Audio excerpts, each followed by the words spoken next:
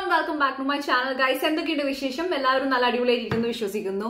ഇന്നത്തെ വീഡിയോ എന്ന് വെച്ചിട്ടുണ്ടെങ്കിൽ കുറച്ച് പേരെങ്കിലും എന്നോട് സജസ്റ്റ് ചെയ്ത് ചെയ്യാൻ പറഞ്ഞ ഒരു വീഡിയോ ആണ്.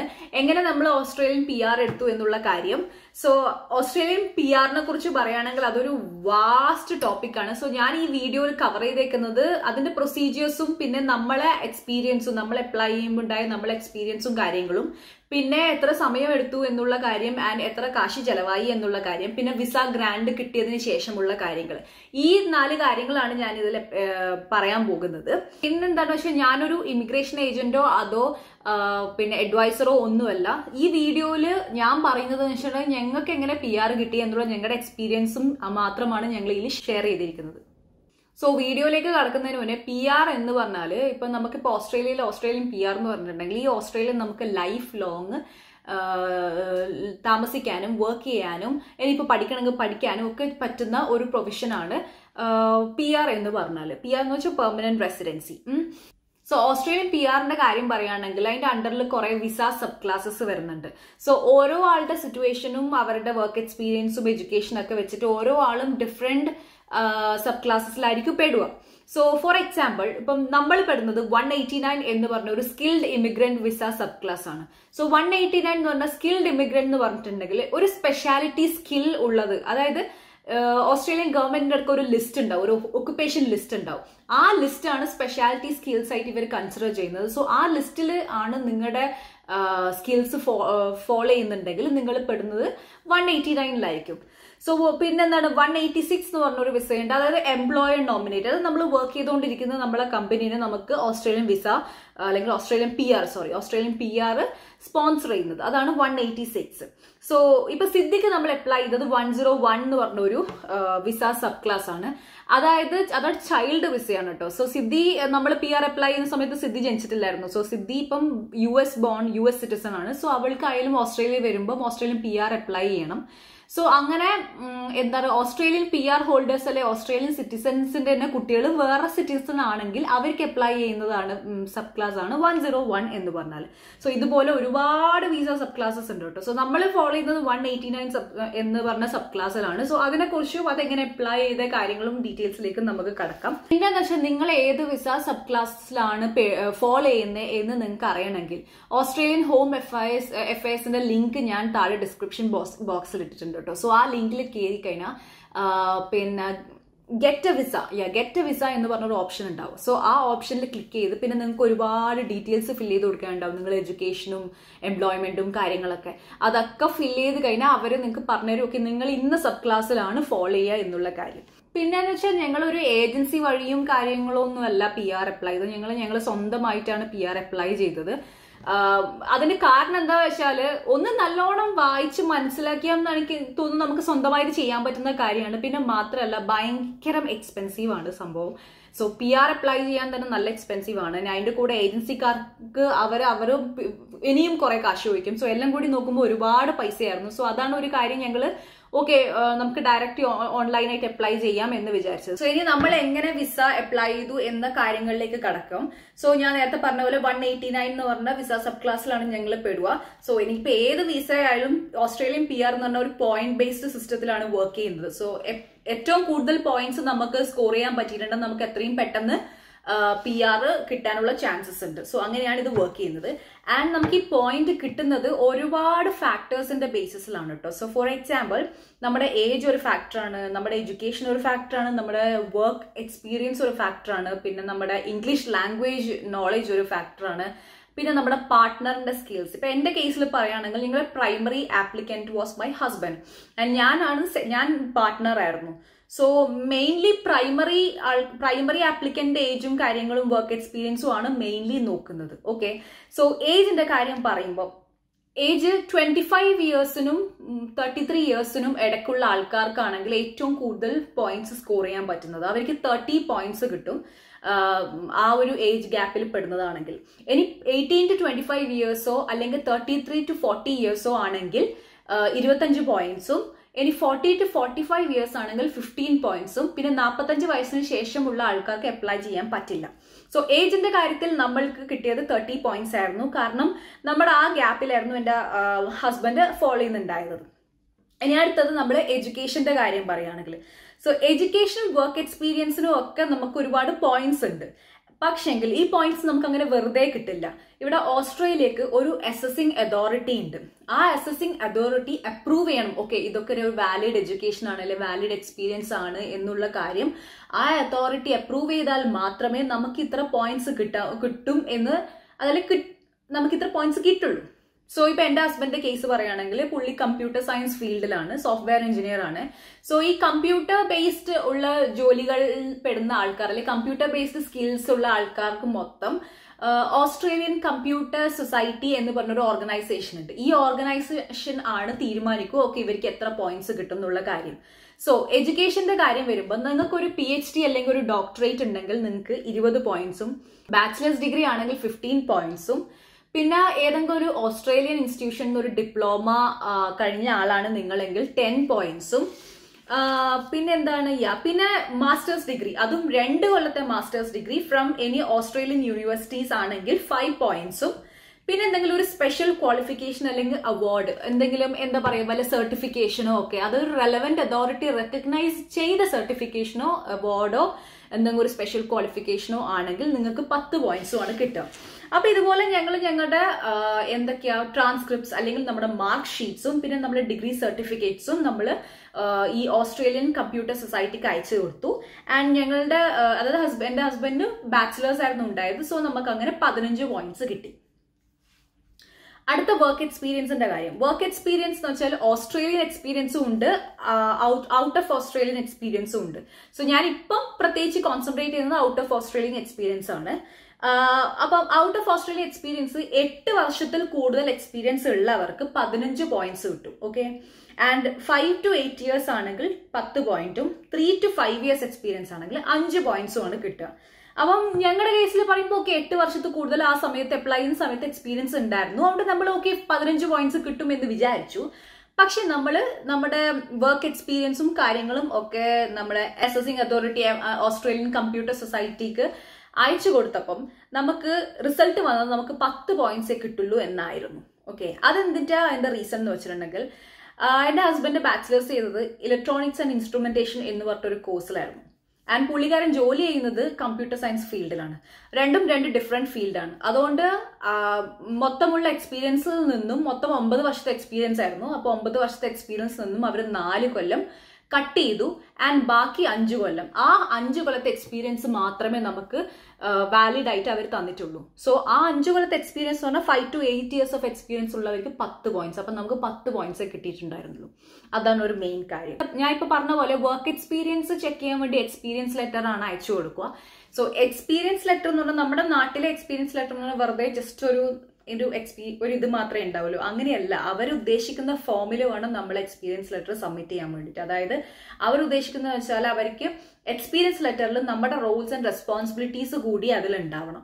സോ നമ്മുടെ എന്ത് ചെയ്തു വെച്ചാൽ പ്രീവിയസ്ലി വർക്ക് ചെയ്ത കമ്പനീസിലൊക്കെ പോയിട്ട് വീണ്ടും ഇങ്ങനത്തെ ഒരു ഫോം ഇങ്ങനത്തെ ഒരു പാറ്റേണിൽ നമുക്ക് എക്സ്പീരിയൻസ് ലെറ്റർ വേണം എന്ന് അവരോട് റിക്വസ്റ്റ് ചെയ്തിട്ട് അങ്ങനെ അവരത് അയച്ചു തന്നിട്ട് ആ സംഭവമായിരുന്നു നമ്മൾ ACS അതായത് ഓസ്ട്രേലിയൻ കമ്പ്യൂട്ടർ സൊസൈറ്റിക്ക് നമ്മൾ അയച്ചു കൊടുത്തിട്ടുണ്ടായിരുന്നത്. സോ അത് വേറൊരു കാര്യം. അങ്ങനെ സോ ഇപ്പം ടോട്ടൽ പോയിന്റ്സ് നോക്കുകയാണെങ്കിൽ നമുക്ക് ഏജ് എന്ന കാറ്റഗറിയിൽ നമുക്ക് 30 പോയിന്റ്സ് കിട്ടി. അത് കഴിഞ്ഞ് എഡ്യൂക്കേഷൻ എന്ന കാറ്റഗറിയിൽ നമുക്ക് 15 പോയിന്റ്സ് കിട്ടി. 30 + 15 45 പോയിന്റ്സ് ആയി all together. And work experience എന്ന് പറഞ്ഞ സംഭവത്തിൽ നമുക്ക് 10 പോയിന്റ്സ് കിട്ടി. അപ്പൊ 45 + 10 55 പോയിന്റ്സ് ആയി. ഇനിയാണ് നമ്മുടെ ഇംഗ്ലീഷ് ടെസ്റ്റ്. സോ ഇംഗ്ലീഷ് ടെസ്റ്റിന്റെ കാര്യം പറയുകയാണെങ്കിൽ 3 കാറ്റഗറിയാണ് ഉള്ളത്. അതായത് 3 കാറ്റഗറി അല്ല 3 ലെവൽസ് ആണ് ഉള്ളത്.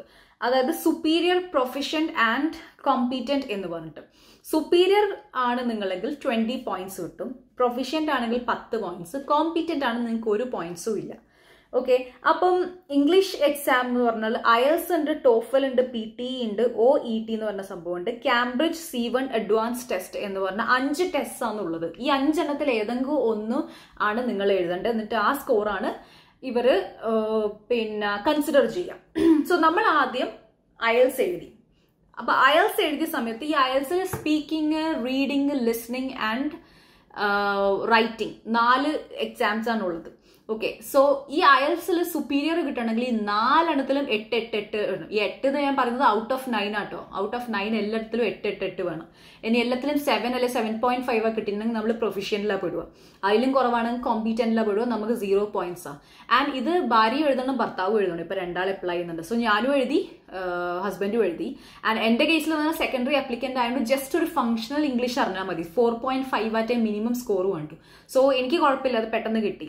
സോ ഞങ്ങളെ ഹസ്ബൻഡിന്റെ കേസിൽ എന്താ വെച്ചാൽ പുള്ളിക്ക് 2 8 കിട്ടി, ബാക്കി ഏതോ 2 7.57 അങ്ങനെ കിട്ടിയില്ലായിരുന്നു. സോ നമ്മുടെ പോയിന്റ്സ് കുറഞ്ഞു. സുപ്പീരിയർ നമുക്ക് കിട്ടിയില്ല, പ്രൊഫിഷ്യന്റ് നമുക്ക് കിട്ടിയിട്ടുള്ളൂ. സോ അതിന് 10 പോയിന്റ്സേ ഉള്ളൂ. അപ്പൊ നേരത്തെ 55 പോയിന്റ്സ് പ്ലസ് 10 പോയിന്റ്സ് 65 പോയിന്റ്സ് ആയിരുന്നു നമുക്ക് ഉണ്ടായിരുന്നത്. ഓക്കെ, പിന്നെ ഒരു കാര്യം കൂടി ഉണ്ട്, പാർട്ട്ണർ സ്കിൽസ് കേട്ടോ. നിങ്ങളുടെ പാർട്ട്ണർ ഇപ്പം സെയിം ഇപ്പൊ ഈ 189 സബ് ക്ലാസ്സിൽ അപ്ലൈ ചെയ്യുന്ന സമയത്ത് നിങ്ങളുടെ പാർട്ട്ണറിന്റെ സ്കിൽസും ആ ഒക്കുപേഷൻ ലിസ്റ്റിൽ വരുന്ന ഒരു സ്കില്ലാണെങ്കിൽ അതിന് 5 പോയിന്റ് കിട്ടും കേട്ടോ. അപ്പൊ എന്റെ സ്കിൽസ് അതിൽ വരുന്ന ആ ലിസ്റ്റിൽ വരുന്നതായിരുന്നില്ല. സോ നമുക്ക് ആ 5 പോയിന്റും കിട്ടിയില്ല. സോ നമ്മുടെ total points was 65 at that time. So നമ്മൾ ഈ പോയിന്റ്സും വെച്ചിട്ട് നമ്മൾ എക്സ്പ്രഷൻ ഓഫ് ഇൻട്രസ്റ്റ് സബ്മിറ്റ് ചെയ്തു. അതായത് നമ്മുടെ പോയിന്റ്സ് എല്ലാം കൂടി കിട്ടിക്കഴിഞ്ഞാൽ നമ്മൾ അടുത്ത ചെയ്യേണ്ടതെന്ന് വെച്ചാൽ ഓസ്ട്രേലിയൻ ഹോം അഫയേഴ്സ് എന്ന് പറഞ്ഞ, അല്ലെങ്കിൽ ഓസ്ട്രേലിയൻ ഗവൺമെന്റിന് നമ്മളൊരു എക്സ്പ്രഷൻ ഓഫ് ഇൻട്രസ്റ്റ് സബ്മിറ്റ് ചെയ്യണം. അതായത് ഓക്കെ, ഓസ്ട്രേലിയൻ PR എടുക്കാൻ വേണ്ടി ഞാൻ താല്പര്യപ്പെടുന്നു എന്നുള്ള പറഞ്ഞിട്ടൊരു സംഭവം. ഓസ്ട്രേലിയൻ ഗവൺമെന്റിന്റെ കാര്യം പറയുമ്പോൾ ഇവരെടുക്കുക എന്താ പറയുക, ഓരോ സ്കിൽസിന്, ഫോർ എക്സാമ്പിൾ ഇപ്പോൾ ഒരു കമ്പ്യൂട്ടർ സയൻസ് എഞ്ചിനീയർ, അവർക്ക് ഒരു കൊല്ലം മേ ബി ഇത്ര കമ്പ്യൂട്ടർ സയൻസ് എഞ്ചിനീയേഴ്സിന് ആവശ്യമുണ്ട്. ഇനി ഒരു കൊല്ലം ഇത്ര അക്കൗണ്ടന്റിനെ അവർക്ക് ആവശ്യമുണ്ട്. ഒരു കൊല്ലം അങ്ങനെ ഓരോരോ ജോബിന് ഇപ്പം മെഡിക്കൽ ഫീൽഡിൽ നിന്നാണെങ്കിൽ അങ്ങനെ. സോ ഓരോരോ ജോബ് അല്ലെ ഓരോരോ സ്കിൽസിനും അവർക്ക് ഇത്ര നമ്പർ ഓഫ് ആൾക്കാരെ ഈ കൊല്ലം ആവശ്യമുണ്ട് എന്ന് പറഞ്ഞൊരു നമ്പർ ഉണ്ടാവും. സോ നമ്മുടെ കേസിൽ പറയുകയാണെങ്കിൽ നമ്മൾ ഏപ്രിലായിരുന്നു ഈ 65 പോയിന്റ്സും വെച്ചിട്ട് നമ്മൾ ഏപ്രിലായിരുന്നു എക്സ്പ്രഷൻ ഓഫ് ഇൻട്രസ്റ്റ് സബ്മിറ്റ് ചെയ്തത്. സോ ഈ ഓസ്ട്രേലിയൻ ഹോം അഫയേഴ്സ് ഒരു കൊല്ലം ആയിട്ട് കൺസിഡർ ചെയ്യുന്നത് ജൂലൈ തൊട്ട് ജൂൺ വരെയാണ്. അപ്പൊ ജൂലൈ തൊട്ട് ജൂൺ വരെ, അപ്പൊ ജൂലൈ ടു ജൂൺ വരെ ഉള്ളതാണ് ഈ നമ്പർ. അതായത് ഇത്ര സോഫ്റ്റ്വെയർ എഞ്ചിനീയേഴ്സിന് ഈ കൊല്ലം ആവശ്യമുണ്ട് എന്ന് പറഞ്ഞാൽ അത് ജൂലൈ തൊട്ട് ജൂൺ വരെയുള്ള കാര്യമാണ്. സോ നമ്മൾ അപ്ലൈ ചെയ്തപ്പോഴത്തേക്കും ഞാൻ പറഞ്ഞ പോലെ ഏപ്രിൽ ആകുമ്പോഴത്തേക്കും ഓൾമോസ്റ്റ് എന്താ പറയുക, അക്കൊല്ലം കൊടുക്കേണ്ട സോഫ്റ്റ്വെയർ എഞ്ചിനീയേഴ്സിന്റെ ലിസ്റ്റ് കഴിഞ്ഞായിരുന്നു. അവർക്ക് എല്ലാവർക്കും ഓൾറെഡി അവർക്ക് എത്ര നമ്പർ വേണോ ആ നമ്പർക്ക് ഓൾറെഡി ക്രോസ് ചെയ്ത് കഴിഞ്ഞായിരുന്നു. സോ നമ്മൾ വെച്ച് ഓക്കെ, ഇനി എന്തായാലും ഇക്കൊല്ലം കിട്ടില്ല. ഇക്കൊല്ലം എന്ന് വെച്ചാൽ ആ ഏപ്രിൽ മെയ് ജൂൺ വരെ നമുക്ക് എന്തായാലും കിട്ടില്ല. നമുക്ക് നെക്സ്റ്റ് ജൂലൈ തുടങ്ങുന്നവരെ, അത് നെക്സ്റ്റ് ഇയർ തുടങ്ങുന്നവരെ നമുക്ക് വെയിറ്റ് ചെയ്യാന്ന് വെച്ചാൽ നമ്മൾ ജൂലൈ വരെ വെയിറ്റ് ചെയ്തു. സോ ജൂലൈ ആയിരുന്ന സമയത്തും എന്താ പ്രശ്നം വെച്ചാൽ നമ്മളിപ്പോ ഓരോ മാസവും ഒരുപാട് ആപ്ലിക്കൻസ് ഇങ്ങനെ പുതുതായി വന്നുകൊണ്ടിരിക്കുന്നുണ്ട്. ഈ ഓരോ ആപ്ലിക്കൻസിലും ഒരാൾ 70 പോയിന്റ്, ഒരാൾ 75 പോയിന്റ്, ഒരാൾ 80 പോയിന്റ്, 85 പോയിന്റ് ഒക്കെ കൊണ്ടായിരിക്കും ആൾക്കാർ വരുന്നുണ്ടാവുക. അപ്പം ആ സമയത്ത് എന്താ പറയുക, ഞങ്ങൾ ഒരു 65 പോയിന്റ്സ് ആകുമ്പോൾ ഇവർക്കാണ് ഫസ്റ്റ് കൺസിഡറേഷൻ. ഇപ്പം ഏപ്രിലിൽ അപ്ലൈ ചെയ്ത് 70 75 80 കിട്ടിയ ആൾക്കാരുണ്ടാവും. അത് കഴിഞ്ഞ് മെയിലും ഉണ്ടാവും 70 85 കിട്ടിയ ആൾക്കാർ. അങ്ങനെ ഓരോ മാസവും ഫസ്റ്റ് ഇവർക്ക് കൊടുത്തിട്ടാണ് പിന്നെയാണ് ഈ 65 മെല്ലെ മെല്ലെ വിളിക്കുകയുള്ളൂ. സോ പിന്നെ ജൂലൈ ആയി കഴിഞ്ഞാലും കുറച്ചു കാലം നമ്മൾ വെയിറ്റ് ചെയ്യേണ്ടി വന്നു. പിന്നെ കുറച്ച് കഴിഞ്ഞ സമയത്ത് ഇങ്ങനെ നമ്മൾക്കും മുന്നേ അപ്ലൈ ചെയ്ത 65 പോയിന്റ്സ് ഉള്ള ആൾക്കാർക്കൊക്കെ കുറച്ച് ഇൻവിറ്റേഷൻസ് വന്നു തുടങ്ങുന്നേ ഉള്ളൂ. സോ എനിവേസ് ഇങ്ങനെ പോയി കഴിഞ്ഞിട്ടുണ്ടെങ്കിൽ കാര്യങ്ങളൊന്നും ഇപ്പൊ സംഭവിക്കില്ല എന്ന് നമുക്ക് തോന്നി. കാരണം ഭയങ്കര സ്ലോ ആയിരുന്നു പ്രോസസ്സ്. ആൻഡ് നമ്മൾ പിന്നെ ആലോചിച്ചു എവിടെയാണ് നമുക്ക് പോയിന്റ്സ് കൂട്ടാൻ പറ്റുക. നമ്മളെ എഡ്യൂക്കേഷൻസിലോ എക്സ്പീരിയൻസിലോ അതോ നമ്മുടെ വയസ്സിലോ ഒന്നും നമുക്ക് പോയിന്റ്സ് കൂട്ടാൻ പറ്റില്ല. അതിന്റെയൊക്കെ മാക്സിമം പോയിന്റ്സ് നമുക്ക് കിട്ടിയിരിക്കും. നമുക്ക് ആകെ കൂട്ടാൻ പറ്റുന്നത് ഇംഗ്ലീഷ് എക്സാമിന്റെ കേസിലാണ്. സോ ഞങ്ങളിങ്ങനെ കുറെ റിസർച്ച് നടത്തിയ സമയത്ത് ഇങ്ങനെ എല്ലാവരും പറയുന്ന കേട്ടു PT കുറച്ചുകൂടെ IELTSനേക്കാളും സ്കോർ ചെയ്യാൻ എളുപ്പമാണ് എന്നുള്ള കാര്യം. സോ അങ്ങനെ തോന്നിയിട്ട് ഞങ്ങൾ എന്ത് ചെയ്തു, വീണ്ടും PT എക്സാമിന് അപ്ലൈ ചെയ്തു. ഞാനില്ല, ഞങ്ങളുടെ പ്രൈമറി ആപ്ലിക്കന്റ് മാത്രം PT എക്സാമിന് അപ്ലൈ ചെയ്തിട്ട് PT എക്സാം എഴുതി. സോ PT എക്സാം എഴുതിയ സമയത്ത് ആൾക്ക് എന്താ പറയാ സുപ്പീരിയർ സ്കോർ ഗെയിൻ ചെയ്യാൻ പറ്റി. സോ അങ്ങനെ ഞങ്ങൾ ആ മറ്റേ നമ്മുടെ 65 സ്കോറിൽ നിന്ന് നമ്മൾ IELTS മാറ്റി PT-ന്റെ 20 പോയിന്റ്സ് കയറ്റി. IELTS-ന്റെ 10 പോയിന്റ് മാറ്റി PT-ന്റെ 20 പോയിന്റ്സ് കയറ്റി. അപ്പൊ 65 + 10 നമുക്ക് 75 പോയിന്റ്സ് കിട്ടി. അപ്പൊ നമ്മൾ സെപ്റ്റംബർ 1st വീക്കിൽ എക്സാം എഴുതി. അപ്പം തന്നെ റിസൾട്ട് വന്നു. അത് കഴിഞ്ഞ് സെപ്റ്റംബർ 2nd വീക്കിലോ മറ്റോ നമ്മൾ ഇത് അപ്ലൈ ചെയ്തു. എന്താണ് EOI, പുതിയ എക്സ്പ്രഷൻ ഓഫ് ഇൻട്രസ്റ്റ് നമ്മൾ ഓസ്ട്രേലിയൻ ഹോം അഫയേഴ്സിന് സബ്മിറ്റ് ചെയ്തു. ആൻഡ് സെപ്റ്റംബറിൽ തന്നെ നമുക്ക് തിരിച്ച് ഇൻവിറ്റേഷനും പെട്ടെന്ന് കിട്ടി. എല്ലാം പെട്ടെന്നായിരുന്നു. നമ്മളെ ആപ്ലിക്കേഷൻ തുടങ്ങാം ഇൻവിറ്റേഷൻ കിട്ടിക്കഴിഞ്ഞാൽ. അതായത് ഇൻവിറ്റേഷൻ എന്ന് പറഞ്ഞ ഒരു ലിങ്ക് ഉണ്ടാവും കേട്ടോ. ആ ലിങ്കിൽ പോയി ക്ലിക്ക് ചെയ്താൽ ഒരുപാട് ഫോംസ് ഉണ്ടാവും. ആൻഡ് ഈ ഫോംസിൽ തന്നെ നമ്മൾ സപ്പോർട്ടിങ് ഡോക്യുമെന്റ്സ് മൊത്തം അറ്റാച്ച് ചെയ്യാനുള്ള സ്ഥലവും കാര്യങ്ങളും ഉണ്ടാവും. എല്ലാം ഓൺലൈൻ ആണ് കേട്ടോ. സോ അതായത് നമ്മളെ സപ്പോർട്ടിങ് ഡോക്യുമെന്റ്സ് മൊത്തം നമ്മൾ സ്കാൻ ചെയ്തിട്ടാണ് നമ്മൾ അപ്ലോഡ് ചെയ്യുന്നത്. പിന്നെ ഈ ഫോംസും കുറെ. അപ്പോൾ സപ്പോർട്ടിങ് ഡോക്യുമെന്റ്സിന്റെ കാര്യം പറയുകയാണെങ്കിൽ എത്രത്തോളം ഡോക്യുമെന്റ്സ് നിങ്ങൾക്ക് പ്രൊവൈഡ് ചെയ്തോ അത്രത്തോളം സ്ട്രോങ്ങർ ആയിരിക്കും നിങ്ങളുടെ ആപ്ലിക്കേഷൻ എന്നാണ് പറയാൻ പറ്റും. ഇപ്പം നിങ്ങളിപ്പം ഇന്ത്യൻ സിറ്റിസൺ ആണ്, പക്ഷേങ്കിൽ വർക്ക് ചെയ്യുന്നത് വേറെ ഏതെങ്കിലും കൺട്രിയിലാണെങ്കിൽ 2 കൺട്രിയിലെയും നിങ്ങളുടെ IDs ഒക്കെ സബ്മിറ്റ് ചെയ്യാൻ നോക്കുക. ഇപ്പം ഞങ്ങളുടെ കേസിൽ ഞങ്ങൾ ഇപ്പം സബ്മിറ്റ് ചെയ്തത് എന്തൊക്കെയാന്ന് വെച്ചാൽ ഞങ്ങളുടെ ഇന്ത്യൻ ആധാർ കാർഡ്, നമ്മുടെ voters ID, passport, birth certificate, drivers licence 2 കൺട്രിയിലെയും, pan card, പിന്നെ ഈ പാൻ കാർഡ് പോലെ തന്നെ US ഒരു സംഭവമുണ്ട് SSN എന്ന് പറഞ്ഞിട്ട് അവർ ID ആണ്. സോ ആ SSN ഇതൊക്കെയാണ് നമ്മൾ IDs സെൻഡ് ചെയ്തത്. പിന്നെ നമ്മുടെ അമേരിക്കൻ കമ്പ്യൂട്ടർ സൊസൈറ്റി ACSന്റെ നമ്മുടെ റിസൾട്ട് അത് അയച്ചു കൊടുത്തു. പിന്നെ പാർട്ട്ണർ കൂടി ഉള്ളതുകൊണ്ട് മാരേജ് സർട്ടിഫിക്കറ്റ്. പിന്നെ എന്താണ് എക്സ്പീരിയൻസ് ലെറ്റർ, നമ്മുടെ എക്സ്പീരിയൻസ് ലെറ്റർ, അതിന്റെ കൂടെ നമ്മുടെ പേ സ്ലിപ്പ്, കഴിഞ്ഞ കുറച്ച് മാസത്തെ പേ സ്ലിപ്പും, പിന്നെ എന്താണ് ടാക്സ് ഡോക്യുമെന്റ്സ്, പിന്നെ നമ്മുടെ ഇംഗ്ലീഷ് എക്സാമിന്റെ റിസൾട്ട്, പിന്നെ നമ്മുടെ മാർക്ക് ലിസ്റ്റും ഡിഗ്രി സർട്ടിഫിക്കറ്റും. ഇത് മെയിൻ കാര്യം. അതിന്റെ കൂടെ പോലീസ് ക്ലിയറൻസ് സർട്ടിഫിക്കറ്റ് എന്ന് പറഞ്ഞൊരു സാധനമുണ്ട്. പോലീസ് ക്ലിയറൻസ് സർട്ടിഫിക്കറ്റ് എന്ന് പറഞ്ഞാൽ കഴിഞ്ഞ 10 വർഷത്തിനുള്ളിൽ നിങ്ങൾ പോലീസ് കേസ് ഒന്നും ഉണ്ടാക്കിയിട്ടില്ല എന്ന് ഒരു സംഭവം കണ്ടുപിടിക്കാൻ വേണ്ടിയിട്ടാണ്. എന്തൊക്കെയാ വേണമെച്ചാൽ കഴിഞ്ഞ 10 വർഷത്തിനുള്ളിൽ നിങ്ങൾ എവിടെയെങ്കിലും ഏതൊക്കെ കൺട്രീസിൽ 1 കൊല്ലത്തിൽ കൂടുതൽ താമസിച്ചിരുന്നോ ആ കൺട്രീസിനൊക്കെയുള്ള പോലീസ് ക്ലിയറൻസ് സർട്ടിഫിക്കറ്റ് വേണം. സോ നമ്മുടെ കേസിൽ നമുക്ക് അന്നേരം ഇന്ത്യന്റെയും ഉണ്ടായിരുന്നു, USA ഉണ്ടായിരുന്നു. USA തന്നെ സ്റ്റേറ്റ് ഗവൺമെന്റും ഫെഡറൽ ഗവൺമെന്റും ഉണ്ടായിരുന്നു. ഇവരുടെ 2 എടുത്തു. ആൻഡ് ഇന്ത്യൻ എംബസി പോയിട്ട് ക്ലെയിം ചെയ്തിട്ട് അങ്ങനെ ഒരു പോലീസ് ക്ലിയറൻസ് സർട്ടിഫിക്കറ്റ് കിട്ടി. ആൻഡ് ഇത് മൊത്തം നമ്മൾ സബ്മിറ്റ് ചെയ്തു. പിന്നെ അത് കഴിഞ്ഞിട്ട് എന്താണ് മെഡിക്കൽ ചെക്ക് എന്ന് പറഞ്ഞിട്ടുണ്ടെങ്കിൽ ജസ്റ്റ് നമ്മുടെ യൂറിൻ, നമ്മുടെ പിന്നെ ബ്ലഡ് ടെസ്റ്റും കാര്യങ്ങളും അങ്ങനത്തെ ചെറിയ ചെറിയ സംഭവങ്ങൾ. പക്ഷെ അതായാലും ഓസ്ട്രേലിയൻ ഗവൺമെന്റ് തരുന്ന ഒരു ലിസ്റ്റ് ഓഫ് ഹോസ്പിറ്റൽസ് അല്ലെങ്കിൽ ഒരു ക്ലിനിക്സ് ഉണ്ടാകും. ഇപ്പൊ നമ്മൾ ഇന്ത്യയിലാണെങ്കിൽ ഇന്ത്യയിൽ, USA USA എവിടെയാണെന്ന് വെച്ചാൽ അവിടെയൊക്കെ ഓസ്ട്രേലിയൻ ഗവൺമെന്റ് തരുന്ന ലിസ്റ്റിലുള്ള ഏതെങ്കിലും ഒരു ഹോസ്പിറ്റലിലോ ക്ലിനിക്കിലോ പോയിട്ട് വേണം നമ്മൾ മെഡിക്കൽ ചെക്സ് ചെയ്യാൻ. ആൻഡ് ആ മെഡിക്കൽ ചെക്സ് അവർ നമുക്ക് കാണിച്ചു തരുമോ ഒന്നുമില്ല, ഡയറക്റ്റ് സെൻഡ് ചെയ്യും.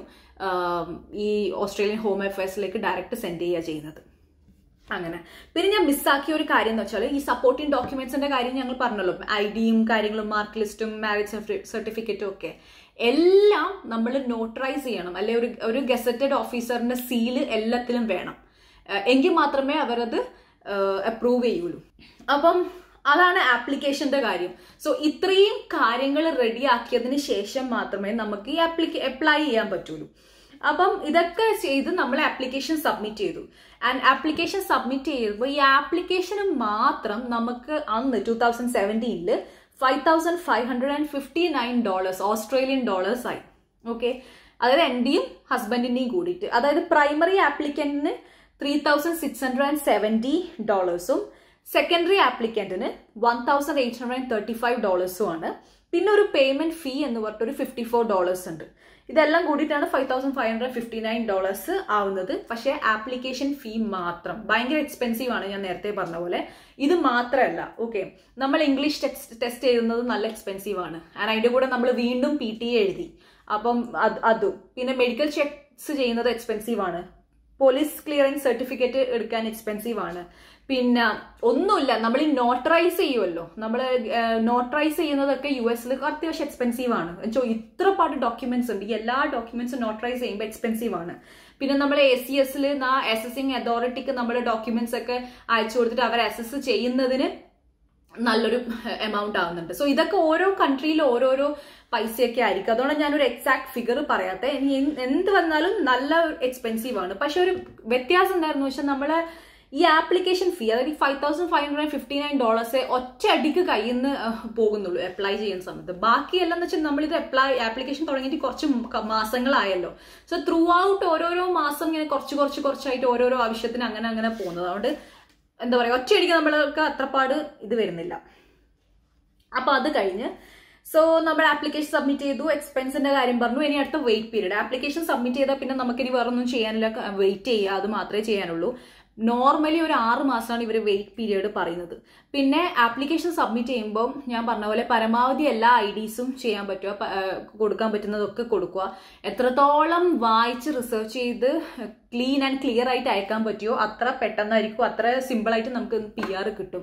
കാരണം ഇനിയിപ്പോൾ അല്ലെ എന്തെങ്കിലും ഒരു എക്സ്ട്രാ ഡോക്യുമെന്റ്സ് വേണമെങ്കിൽ ഇവരുടെ ഈ ഓസ്ട്രേലിയൻ ഗവൺമെന്റിന് ഏതെങ്കിലും ഒരു കേസ് ഓഫീസർ നിങ്ങളെ കോൺടാക്ട് ചെയ്തിട്ട് നിങ്ങൾ പിന്നെ ആ ഡോക്യുമെന്റ് ഒക്കെ സബ്മിറ്റ് ചെയ്യുമ്പോൾ വീണ്ടും ടൈം പോയിക്കൊണ്ടിരിക്കുകയാണ്. അന്നുള്ളൊരു പ്രശ്നമുണ്ട്. പിന്നെ എല്ലാ ഡോക്യുമെന്റ്സും ഒക്കെ കൊടുത്ത് സബ്മിറ്റ് ചെയ്ത് എല്ലാം ഓക്കെ ആണെങ്കിൽ ഡയറക്റ്റ് വിസ ഗ്രാന്റ് ആണ്.